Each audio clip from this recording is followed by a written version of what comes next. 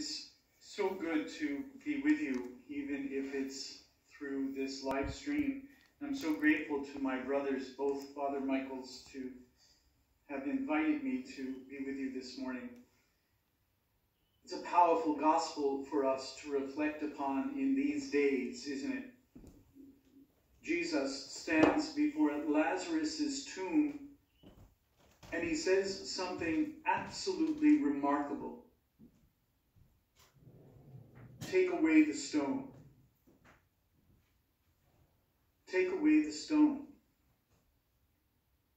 Those who heard him say those words were probably astonished, and even Lazarus' sister, Lord, there will be a stench. But they listened to what Jesus said, and they removed the stone.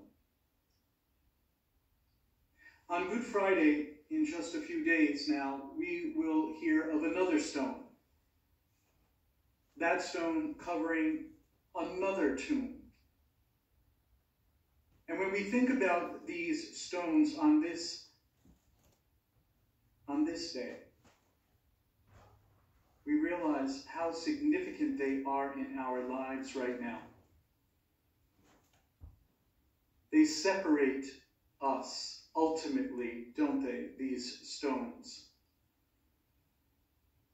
Lazarus' stone separates us from each other. The stone that will cover the Lord's tomb separates us from him. And we know well that separation in these difficult days, don't we?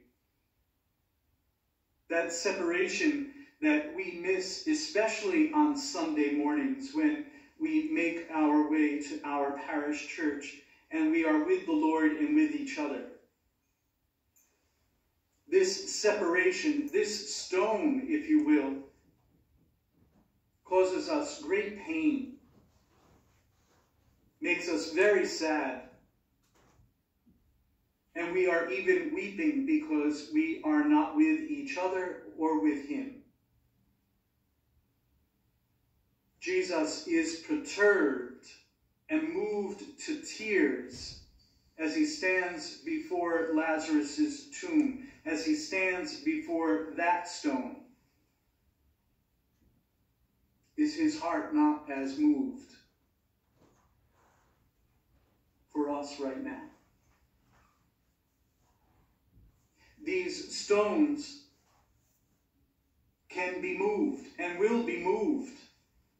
Jesus will say the word, and Lazarus' stone will be taken away, and he will come forth. And the Lord again will say, untie him and let him go. On Easter Sunday, the women will come to the Lord's tomb to anoint his body, their act of love and reverence for the Lord. And they will wonder along their way, who will remove the stone for us, for it is very large. But to their amazement, when they arrive, the stone will be moved.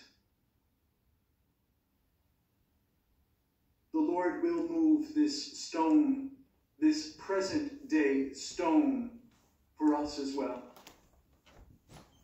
And as he waited to come to Lazarus in his time of need, so we feel that he is waiting now as well, no? But what does he say to his disciples? It is for God's glory. And you and I might not understand what that means right now, but he will reveal it to us. And one way that we might see it revealed is this greater devotion and reverence and desire to be with him now that we have been away from him. There are those who are mourning this loss and desire him all the more. It is true what they say, absence makes the heart grow fonder. And this is the grace that will be given to us when the stones are removed, that our hearts desire him, to be with him and with each other. And we will believe with every ounce of our strength that one day soon, please God, the stone will be removed, and we will be together again in our Father's house to embrace each other with the love that is ours in Christ, and we will receive him once more. Please know that each and every time your priests offer the Mass, and we have the privilege of receiving him every day,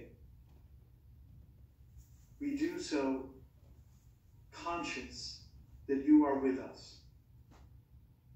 Every time I receive the Lord at Mass, I offer a heartfelt prayer. Lord, let me share this grace of this Holy Communion with those who desire you at this moment.